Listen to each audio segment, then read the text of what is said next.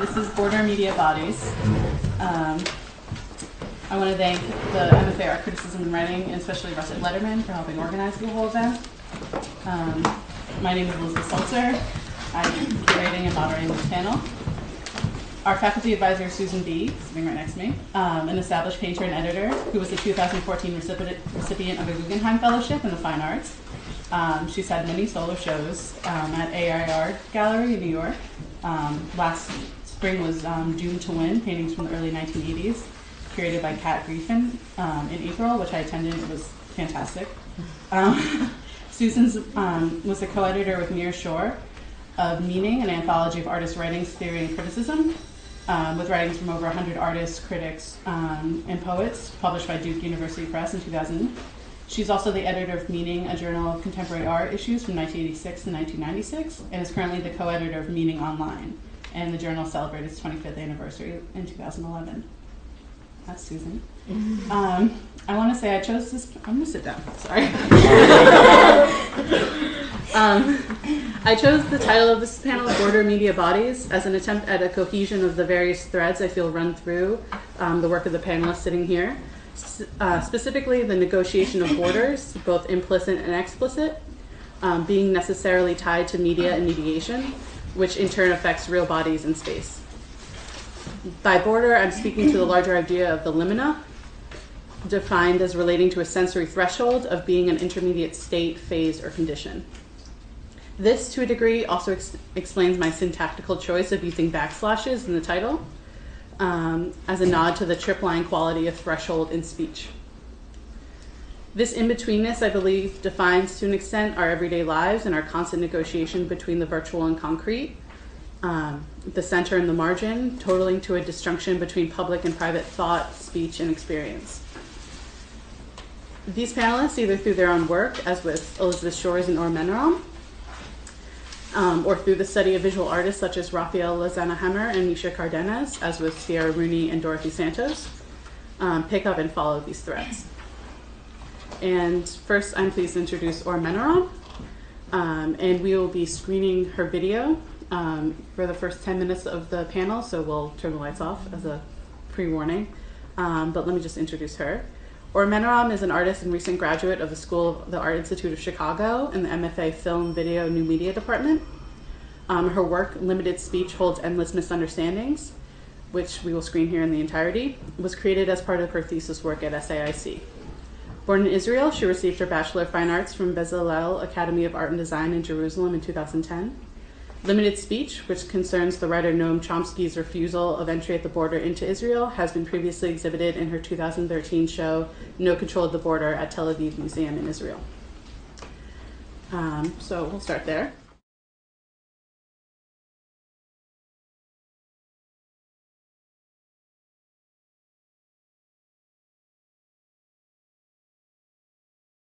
Before screening the video, I'm going to say 3 words about the work and the background for making it. So in 2010, Noam Chomsky, who is a linguist and political activist, was invited to give a talk at Birzeit University near Ramallah. On his way to the talk, he landed in Israel and was identified by the border control officials as radical left and denied entry to the country. And he was put on a plane back to Jordan, where he initially came from, to Israel. Shortly after this incident, Dana Weiss, who is an Israeli news reporter, came to interview him in his hotel lobby in Amman, Jordan. And during this interview, those deep ideological tensions between Chomsky and Dana Weiss surfaced. So in the video that we're about to watch, you will see appropriated footage from this interview. And what I was interested in was how appropriation as a technique emphasizes questions that already exist in the original footage. Questions about borders, power, language, and voice. So we're going to watch the video now. It's 10 minutes long. And after that, I'm going to talk a little bit more about the process of making it and working with appropriated footage. And I think an interesting thing to pay attention to that could relate to the panel later would be the transition from public space to personal or internal space. I only have a few minutes left to talk and a lot to say. So while making this work, as I mentioned before, I was interested in the question of how appropriation as a technique emphasizes dilemmas that already exist in the original footage, and how does Chomsky's deportation connect between language, power, speech, borders, and transgression. So to answer these questions, I created this invisible character that's a hybrid of Chomsky and Weiss's voices. And to create these characters' sentences, I used Chomsky's linguistic theory called universal grammar. So I made this video as a response to Chomsky's deportation, and I was interested in his theory when I made it, but my intention wasn't to speak for Chomsky or advocate for him and say how poor he is for being deported from Israel, and that's because he's a public figure and he already has a voice and he doesn't need me to do that. What I was interested in was Chomsky's persona and his double role as both a linguist and a political activist. So what happens when I take the voice of someone like Chomsky or like the news interviewer and I use them to say something different? And then who has control over the message of the piece? Who has the voice? Who has the power in the piece? And the editing, the chopping and rearrangement of the speech draws attention to the act of editing and to its power. Which leads me to the second and last part of this presentation, and a legal controversy that happened in Israel after showing this video. In December last year, I opened a solo show at the Tel Aviv Museum, and the Channel 2, who owns the original copyright for this footage, had issues with the video and the show was shut down. So I'm currently negotiating with the television channel and hoping to find a solution to be able to show the work again in Israel. It's currently can't be screened in Israel, and it's also not available online. Until I find that solution, I think that there's an interesting and perhaps ironic parallel between the content of the work and the experience of exhibiting it. In both of them, the practice of appropriation suggests speech as a way to challenge power and the relationships between institutions and the individual. Thank you very much.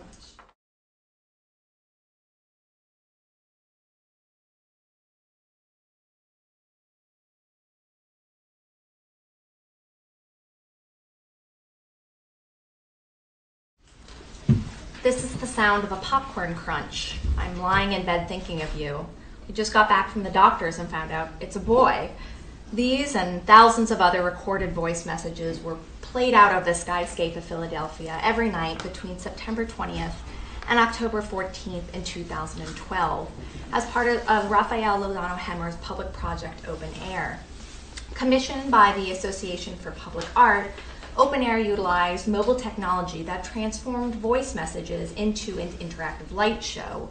While the Association for Public Art and the City of Philadelphia heralded the project as a platform for democratic expression, Open Air is perhaps better understood as a visual expression of the dominance of social media, what Brian Masumi terms sociability giganticus. The project mirrors the machinations of social media, conflating the private with the public space of both the web and the urban street. In doing so, Lozano-Hemmer implicates our culture's need for digital exhibitionism, blowing up the most mundane and the most intimate of expressions of selfhood to monumental scale. Using the free iPhone app or the website openphilly.net, participants of Open Air could record and upload a voice message up to 30 seconds in length.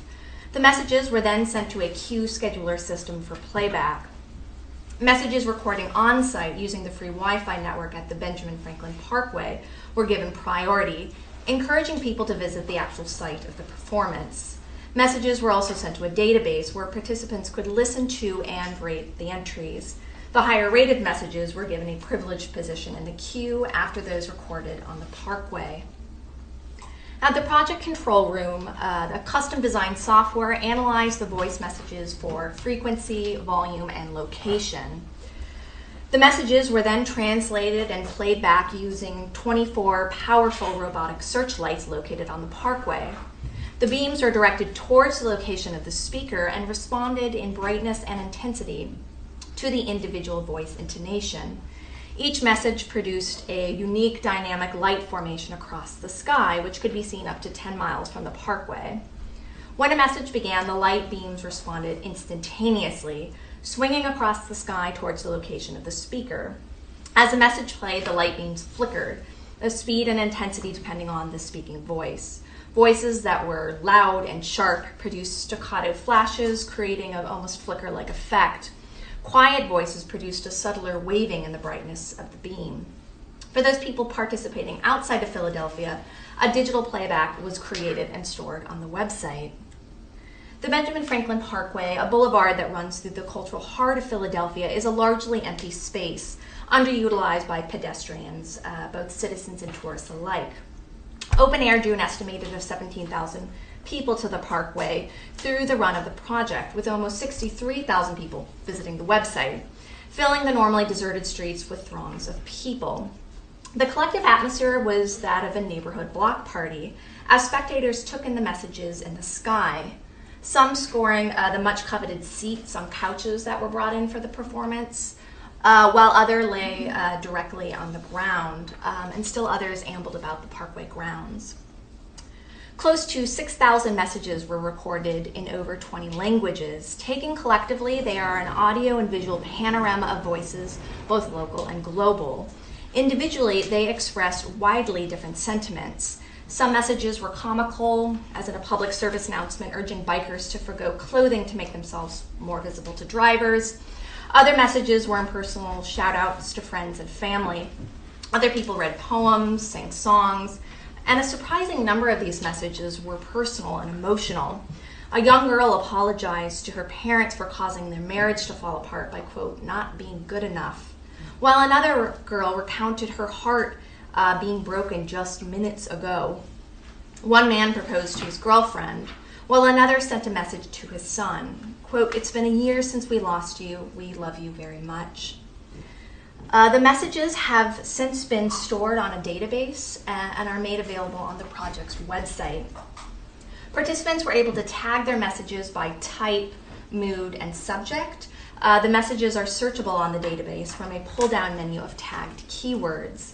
For example, a search with the keywords rant, philosophical, and love produces the message from a man named Greg who wonders who on earth would ask somebody to marry them at open air.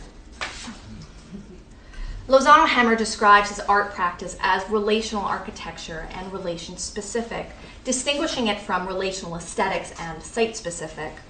The grounding of Lozano-Hemmer's work lay in the participation of the public rather than the history of a particular site.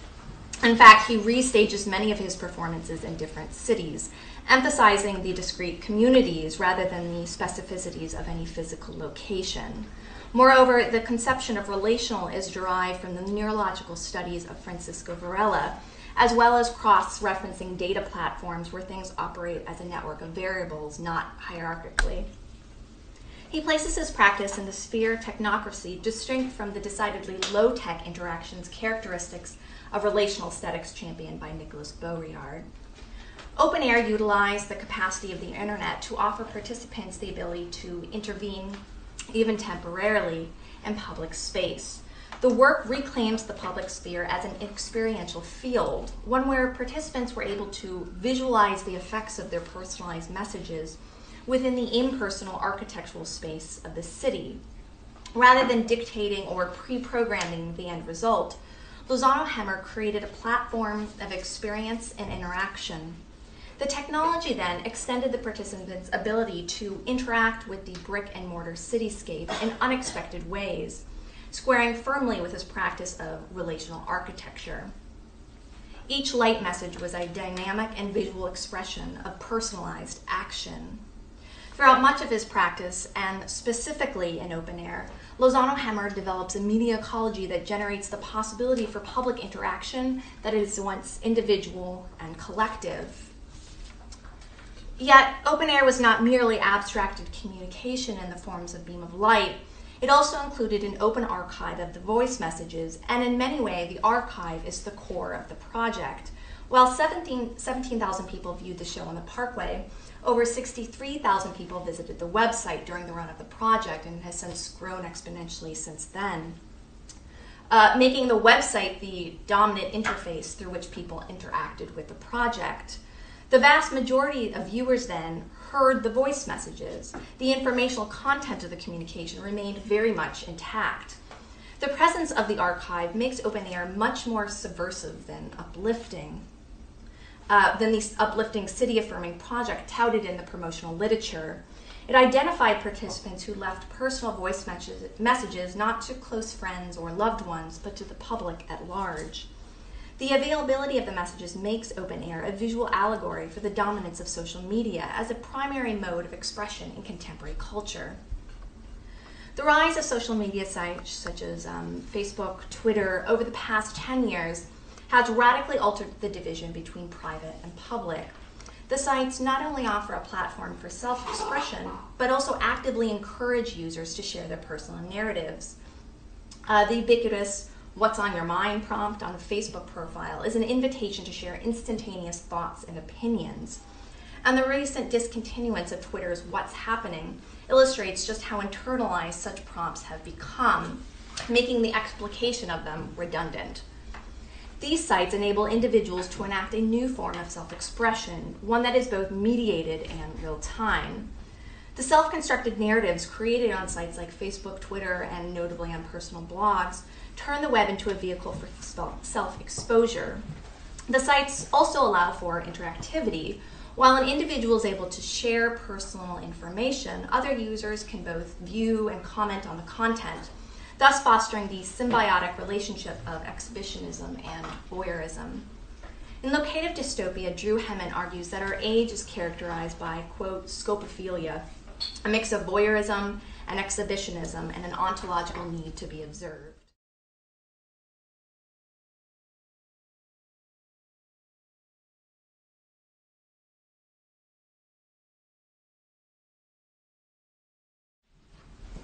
So I want you all to take a moment and imagine virtual space as a medium for performance art. It shouldn't be too difficult considering many of us perform some version of ourselves through social media networks such as Facebook or Instagram or Twitter. And even language, we use it as to suggest something about our identity, our politics on a platform, on these aforementioned platforms. But let's take a look at a specific virtual space. Let's look at Second Life. Second Life is a multiplayer on open source virtual platform where users or residents from around the world create avatars and socialize in environments created by and for other users. Residents are afforded 3D modeling languages through the platform to express themselves in a multitude of ways. Whether through fashion, body types, and skins, or creating an avatar as another species. Second Life offers its residents a way to create whatever world they want, to see or express themselves however they want to be seen. That may be impossible, obviously, to express in real life. But how can this space be used as a medium for creating performance art? In 2007, artist duo Eva and Franco Metes created a series of synthetic performances called reenactments. In this specific reenactment of Marina Abramovic and Ule's piece Imponderabilia, to everyone's left, the duo created digital representations of themselves with a set of instructions for gallery visitors to walk between the two naked avatars. Now, although the duo engaged in an artistic practice that is a thought-provoking alternative to real-life performance art, I want to share a work that engages in political aesthetics and reimagines gender expression, identity, and representation. In the following year, in December 2008, Micha Cárdenas executed Becoming Dragon, a 365-hour mixed reality performance in Second Life. So looking a bit more closely at the piece, the image you're looking at is of a darkened computer lab located at the University of California, San Diego. So in the middle of the room, a figure stands bathed in red light. The futuristic eyewear fits snugly around their head, pressing a section of short, wavy hair. The eyes are completely covered, suggesting some kind of exercise in sensory perception and deprivation. To the right and left side of the body, wires stream down to the floor like multiple umbilical cords, networked to the system of devices in the room. They indicate the artist's confinement to the physical space.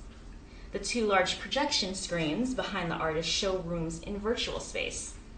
The most striking and well-lit portion within the frame shows a mythical creature, the dragon, with its metallic-looking skin and glowing features, appears to be looking beyond the frame and into the very room you are looking at.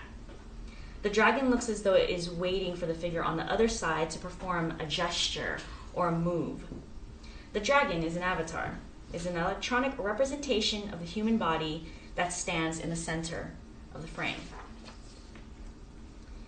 The performance was done in tandem with Cárdenas' real-life gender transition, which served as a parallel meditation on her transformation into another body. Gender reassignment surgery requires living for 365 days as the preferred gender expression, as well as undergoing hormone replacement therapy. Before the performance, Cárdenas lived for 365 hours, perceiving her environment through motion capture technology and seeing her immediate surroundings through a head-mounted display and real-time video feed. As a part of her documentation, Cárdenas stated that the choice of a dragon for an avatar was related to the history of dragons as magical creatures, able to shape-shift into different forms and teleport through space. Now, in looking at the physical performance space and makeshift living area here, this photograph offers a glimpse into the size and scale. With the visible and multiple tripods and cameras, there's also this suggestion of surveillance on the body. The dimensions of the room also indicate the limited space for which the artist could actually move. On the opening night of Becoming Dragon, Cárdenas recited some of her poetry for her visitors in both physical and virtual spaces. The bright, almost piercing red light of the motion capture system highlights Cárdenas in this photograph in preparation for her transition. The poem that appears here is titled Notes on Psychoneuroendocrinology, and a particularly noteworthy excerpt reads, Sixu said that women must write women's body as an insurgent act. Can we imagine constructing and shape-shifting as a kind of writing, and therefore as a kind of insurgency? Well, not only was Becoming Dragon an insurgent act, it also required endurance, which played an integral role in the performance. Although calculated risk is an inevitable part of the creative process, medical specialists warned Cárdenas not to engage in this particular endeavor due to possible neurological side effects, such as dizziness, disorientation, flashbacks, and psychosis.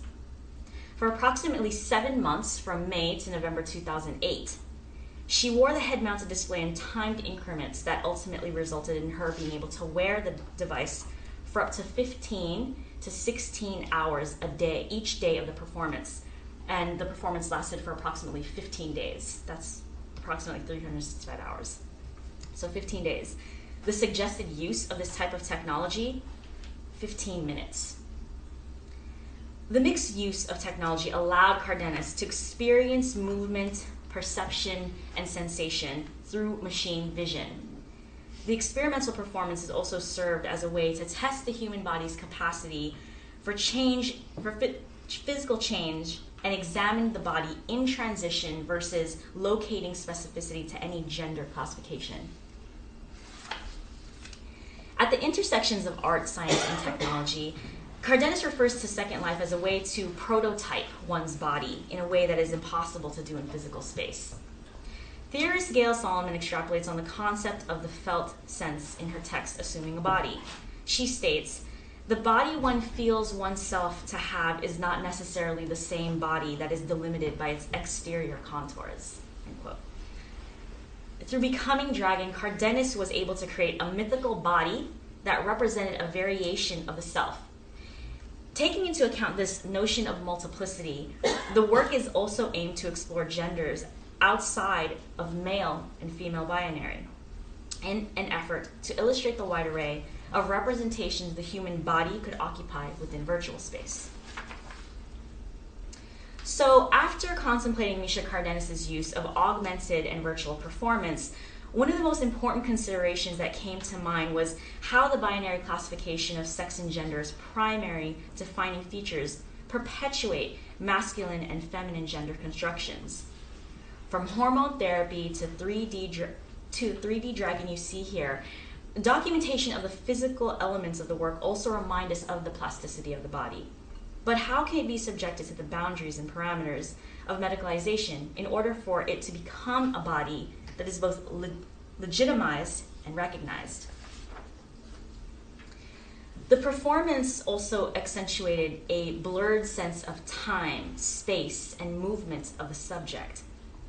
But it also prompted the viewer to ponder the location of the subject and whether or not this subject was a fixed entity throughout the viewing experience. The artist encouraged the viewer to consider the manner in which perception itself is mediated by the devices and constructs we choose to carry with us throughout our experiences. As Cárdenas occupied various spaces as an effort towards thinking cogently about expressions outside the binary structures of masculine and feminine, the work served as an example of how performance art could serve as a way to affect cultural change. At the time of the work, there was an estimated 15 million registered users to Second Life. Through the inherently social nature of the work, the performance was a way to connect with people around the world who may not otherwise engage in such critical and necessary dialogue in real life and regarding this particular topic.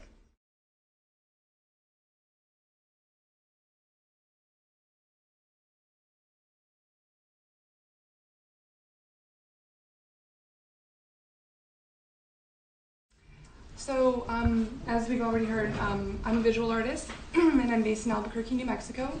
I work primarily in FM transmission and audio, sound. And in my FM transmission work, I generate radio waves, a form of light, as a way to fill space with sonified data.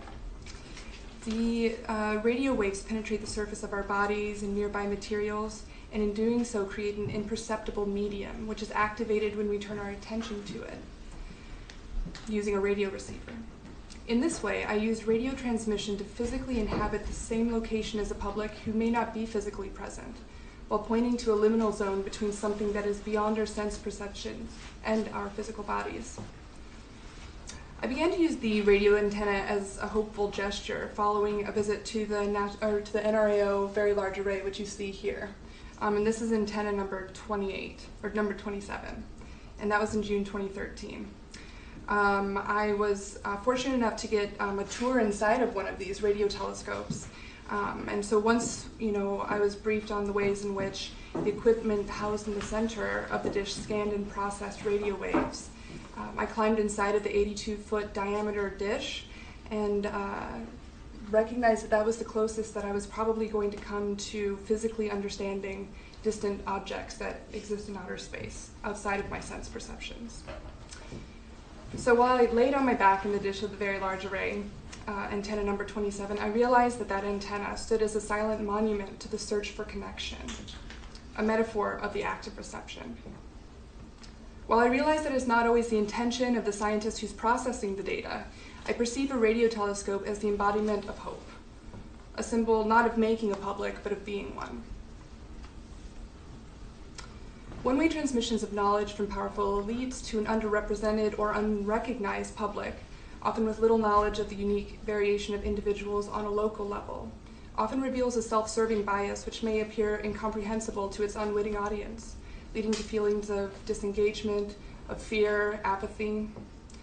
By resorting to metaphors of perception, such as FM radio transmissions, in order to abstractly address this concern, work can be created that is intentionally subtle and may seem to be easily dismissed. Now, in doing so, the intention is not to reward the dismissal of the artwork, but instead to reward a patient, careful observer, and simultaneously suggest the importance of generating a public. A public versus the public, as described by critic and professor Michael Warner, is self-selecting and capable of creating a social space. In my work, I intend to reward a public in order to promote the resistance of a mindset that's geared towards personal as opposed to mutual gain. So I wanted to show a couple different projects that inspired some of the work that I'm going to be showing you guys today. This project, Search, and it was created by Inigo Manlalo-Ovale in 2001 as part of the Insight 2000 exhibition, which is a series of art projects installed in and around the San Diego-Tijuana border.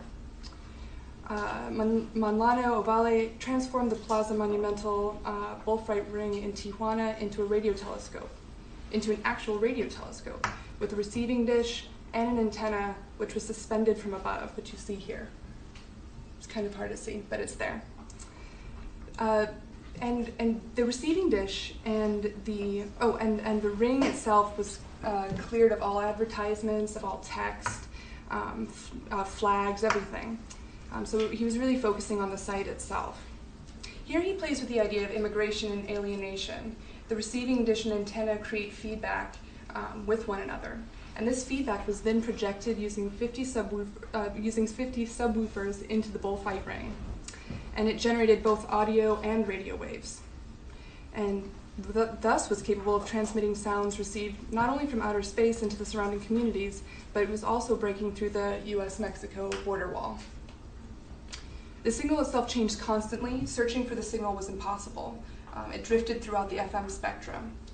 And so Manlano-Ovale suggests that the gathering of information here was less important. What was more important was the tactics of dissemination. So the public that would find these transmissions were often unwitting participants. Reports of taxi drivers in Tijuana reporting strange alien-like transmissions on their radio were Manlano-Ovale's success. That's how he described the success of his work. Another work that I was really inspired by was by the Astro-Vandalistas Art Collective. A Mexican artist collective developed Affect Lab. It's a way to appropriate urban architecture and environments through the use of technology and networks. Using a module called LocalNet, which was designed to receive messages sent to Affect Lab and send them to several prototype projects, one of which you see here, the telematic sound weapon, which was installed in 2012 outside the military club in Campo Marte on a 4x6 meter metal structure, which you see here. So the metal structure was already there, and the Astro-Vandalistas Art Collective installed upon it 64 galvanized steel pipes with a motor attached to it that sounded every time someone would tweet Bango Conformarte on the local net as a protest against violence in the country. Although the words that were tweeted by an unknown public were not vocalized, these loud sounds that were generated by the artist's installation amplified by the appropriated structure, amplified a community that might not be physically present in that space. So here the Astro-Vandalistas Art Collective questions the limits, both psychological and physical, of collective participation through the use of technology to move virtual protest into physical space, as they say. Here is a different approach to making a public visible, which is seen in a work by Neighborhood Public Radio. Neighborhood Public Radio is an artist collective consisting of 3 artists, John Brumet, Lee Montgomery, and Michael Trujillo. Neighborhood Public Radio, or NPR, creates sites of potential using FM radio transmission projects and offering an alternative method for people to generate media in public space. Talking Homes, which you see here, was a project created and taking place between 2006 and 2009 in and around Oakland, San Francisco, Detroit, and New York City. FM microtransmitters commonly used for providing information about houses for sale were installed within the private homes of different community members who recorded different stories depending on the particular theme curated by NPR. These stories included the worst neighbors in their neighborhood, what it meant to be a pioneer to them personally, and other narratives about communities within cities. Driving tours were offered by the artists both personally and in the form of a downloaded map, allowing listeners to use their car radio to tune into the personal and sometimes intimate recorded stories from the home's inhabitants. So they would literally drive up to someone's house and tune in and listen to someone's personal story. So here you see the Talking Homes unit, which would be broadcasting, and here's an image from inside someone's car. So these and other transmission projects led to the creation of the Lomas On-Site Listening Station, which is a site-specific solar-powered radio station, radio station installed within an empty billboard located in Albuquerque, New Mexico. It was created between 2013 and 2014 by visual artist and Professor Jessamine Lovell and myself. The Lomas On-Site Listening Station was funded by the nonprofit arts organization Friends of the Orphan Signs, which is run by visual artist and Professor Ellen Babcock. The Lomas On-Site Listening Station includes a micro-powered FM transmitter using an Arduino microprocessor code created by artists and professors Lee Montgomery and Connor Peterson. So we started with a site. The site was offered to us by Ellen Babcock, who I had mentioned earlier. She's the director of the Friends of the Orphan Signs, which is a nonprofit artist-run organization in Albuquerque that seeks to appropriate and re-envision the use of abandoned billboards in and around Albuquerque, New Mexico.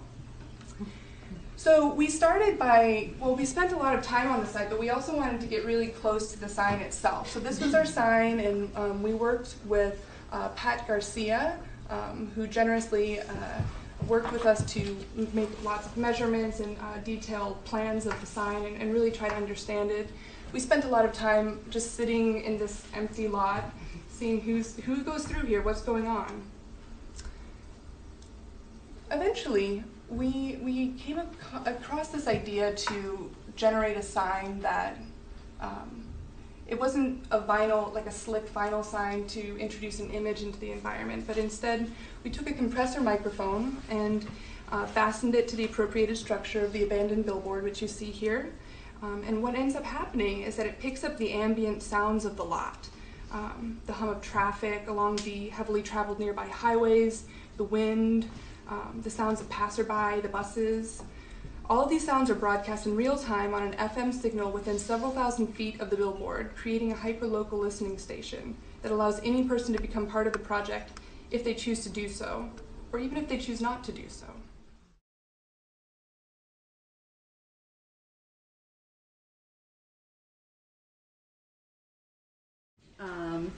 Any of you have questions for each other? If not, I'm sure with Susan and I can start as well. Do you have questions for each other? Yeah, Okay. I was wondering, with the channel, I think it was channel 4 that was giving you a hard time. You mentioned that was happening, and I was curious what the conversation was with that. Sure. So unfortunately, I can't talk too much about it because I'm currently negotiating with them. So there's a lot of it's still going on, but it has to do with the copyright for the work and the copyright for the interview and clarity that exists around copyright law internationally. So the way it works is that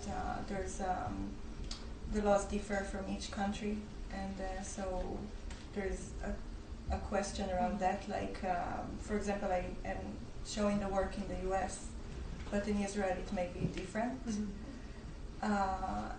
So a lot of artists nowadays, the question of working with appropriated footage is a very big question because kind of a little bit maybe of Wild West. I think the law is still catching up with the pace that people are doing that. A lot of artists are using appropriated footage, and so there's no problem unless the wrong person, pays attention. So it's still not completely clear how the issue is going to resolve, and I do think it's a lot of it is a question of that has to do with allowing people to speak, and who has the power to use that footage and to make that commentary. Usually, news footage is one of the footages that are most flexible in terms of that it's allowed to use. So, for example, if I was taking an animated character and making a movie using that would be a different issue. But usually there's a lot of flexibility with news footage. But it's mostly around the issue of copyright and the fact that there is a vagueness around using it internationally. So. Any other questions? Could you describe or maybe define inversal grammar, because you touched upon it, but then if you could just tell us what that is. Yeah, definitely. So to compose the sentences of this invisible character in the movie, I was influenced by Chomsky's theory, universal grammar. And this is a theory that's kind of from Chomsky's earlier theory, and I'm definitely not an expert, so if anyone here has corrections, I'm totally accepting it. He already debunked, I think, this theory himself, so but I'll still bring it up. So according to this theory, it's talking about the relationship between having language and being human. So Chomsky says that to be human has to do with having language. So every person is born with the ability to acquire language.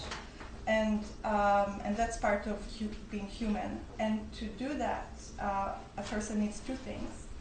He needs a vocabulary, which is a collection of words, and he needs grammatical rules to put these words together. So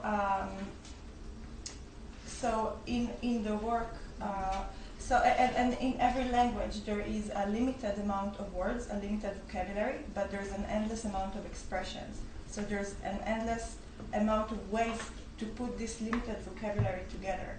And to exemplify this theory, Chomsky uses the sentence that's a little bit famous. He says, colorless green clouds sleep furiously, which is kind of a famous quote of his. Sounds like it makes no sense at all. And that's Chomsky's whole point, that this sentence is grammatically correct. But it is so bizarre that the chances that someone uttered it before Chomsky is zero. And there's endless sentences like this in every language. So, and actually the title of this piece is based on the sentence colorless green clouds. Sleep furiously, it says limited speech holds endless misunderstandings. I use the same logic, only I took words from the vocabulary of the words from the interview.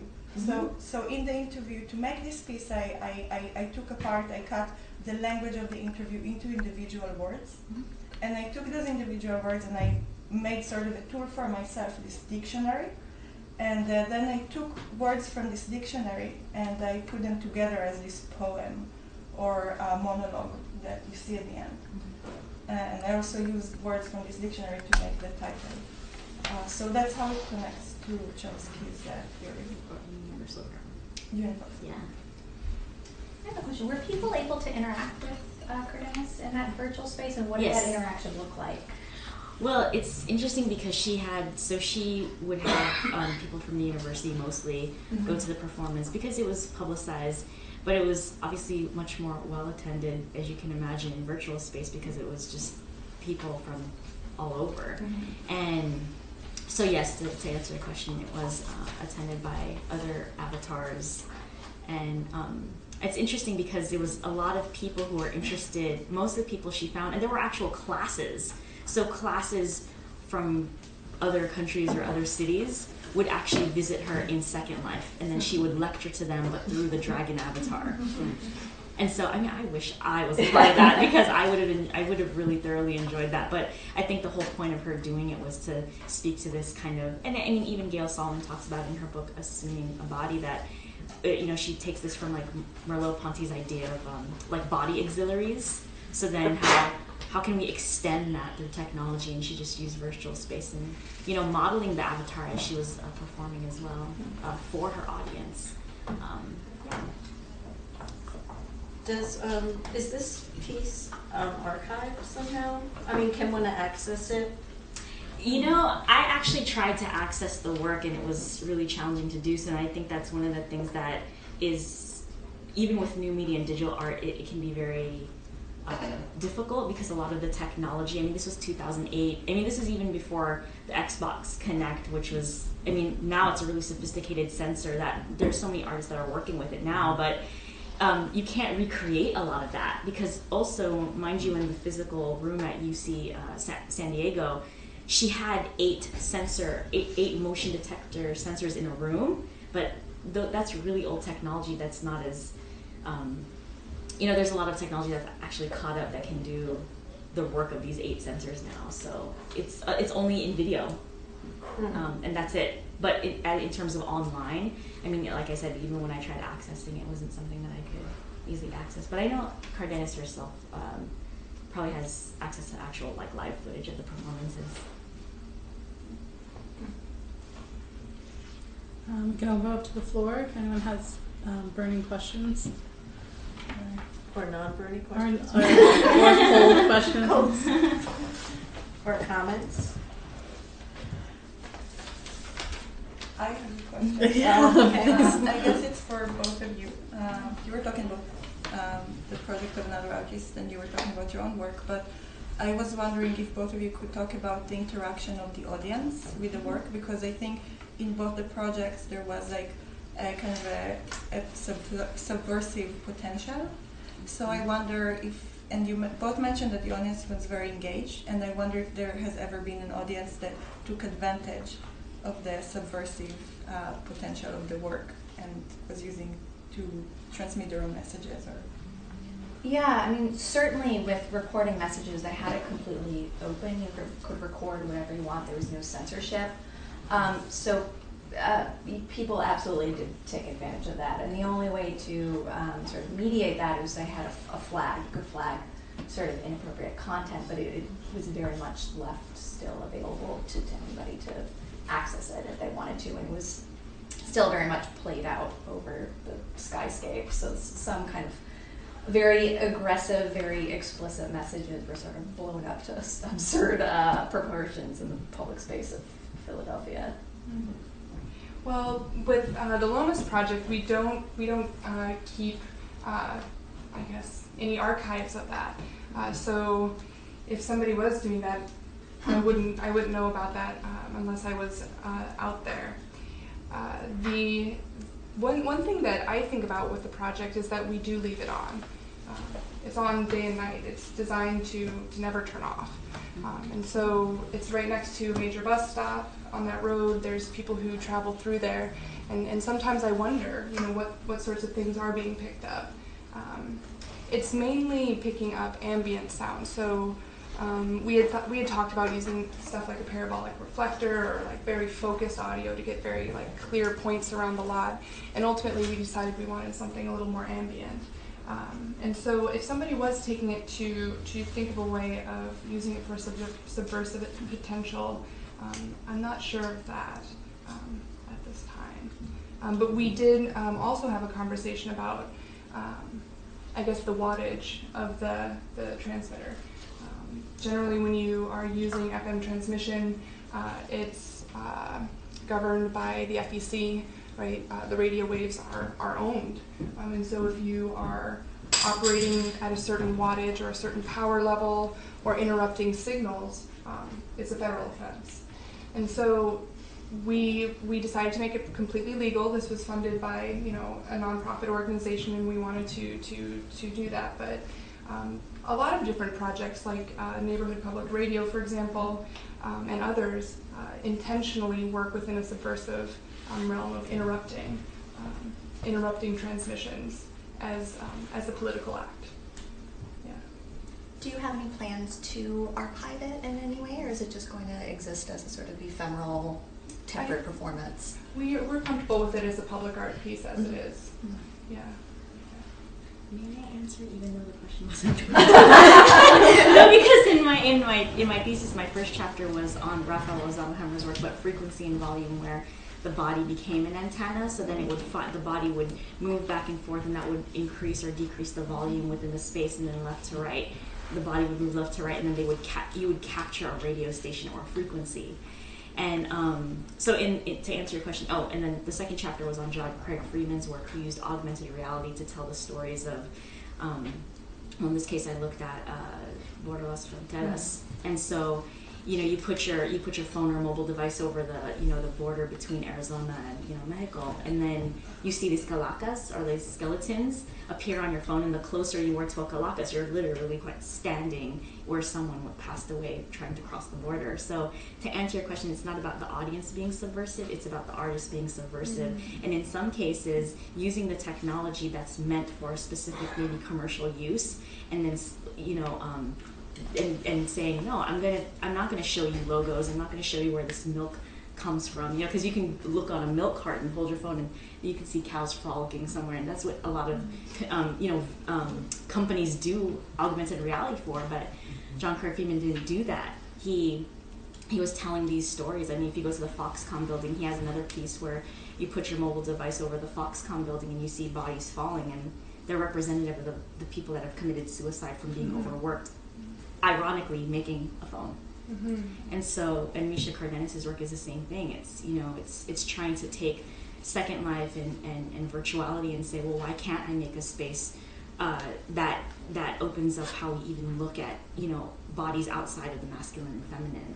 And sometimes their audience may not even know that it's a subversive act until they start really thinking about the work itself, which I think is the power of the three artists in the particular works that I looked at. But it's a good question.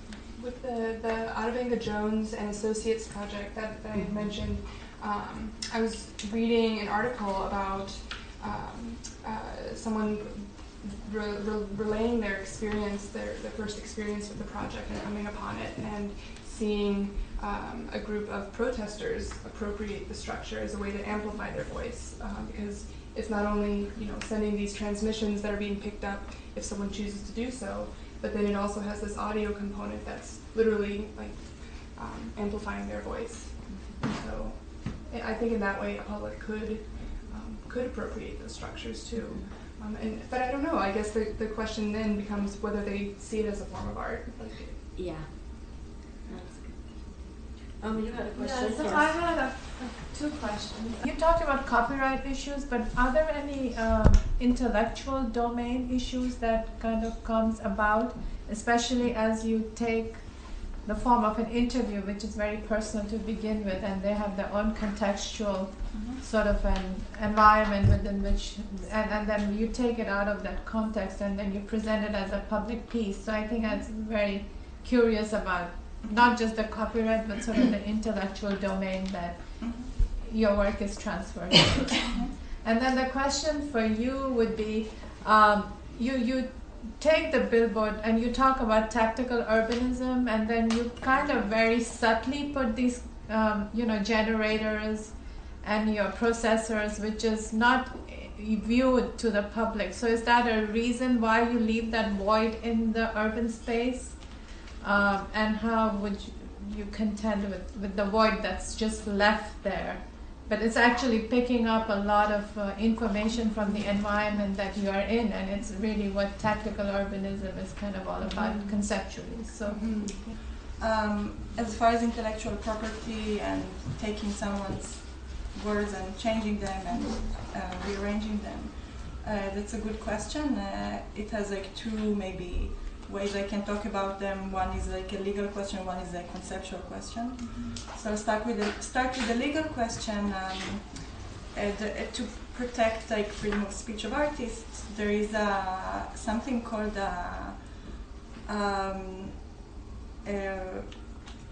fair use. And so fair use says that if you can use words of cultural production, we actually do it all the time. It's impossible for artists nowadays not to refer to culture that's going on around them. In a way, it's their duty. So this law protects artists that they can do it and that they can speak and express their opinion, but it's restricted in some ways. Like if you're doing it for purposes of cultural criticism, not for profit. So there are rules that allow artists to make these sort of adjustments. And it's even necessary that there will be people that do this sort of adjustment. And as far as the conceptual question, when I first showed this work in my critique at my school, one of the people at the panel got very upset. It happens once in a while that people get upset when you make political work, and he said that it's an amoral work because I'm taking someone's voice and I'm cutting it and putting it together and saying my own things, and I'm manipulating someone into saying what I want them to say, like a puppet. But isn't that something that's inherent already to the act of editing? I'm only making it transparent. What already exists in the original footage? Already someone put this interview together, had their intention or message that they wanted to give. I'm only making it even more transparent. So no, I don't think it's an amoral thing to do, and I also think that the message of the work is important enough that it should be heard and that it should be somehow protected under a law that allows this sort of cultural reference. Oh, did you want to answer that question? Yeah. So I understood your question to be about the void that we created with our the absence of any kind of signage, but the insertion of a unit that generates. And so I'm thinking about, and I'm trying to remember the name of one of the presenters this morning. It was, oh gosh, it was the Nabia Chodhare's description of an essay as an attempt, as an effort, as an attempt to receive or revive a voice. And I thought that was really beautiful when she said that, and it really stuck with me. And I think the reason that it does is that this is something I'm kind of playing with in my head right now. And I think that Jessamine Lovell and I were kind of doing this as well. That we wanted the Lomas system, the Lomas on-site listening system station, to essentially just be an act of hope, just more of again, just listening even, not necessarily to say something specifically, right? We didn't want to be inserting a specific message, something very clear, but instead of putting something into the site that's clearly changing it, we felt like there was already something there. There's already a public there. There's already like a community and a site there. We found people, because we'd been talking about maybe setting up a stage or doing all these different things, and then we found that people actually live here, and maybe they're not visible during the day, but they are here. That this site has its own community, it has its own potential, and so instead of trying to, I think, put something that we see as this is what the site is, we wanted to learn more about it, and so this was our way of doing that, of just listening. Thank you.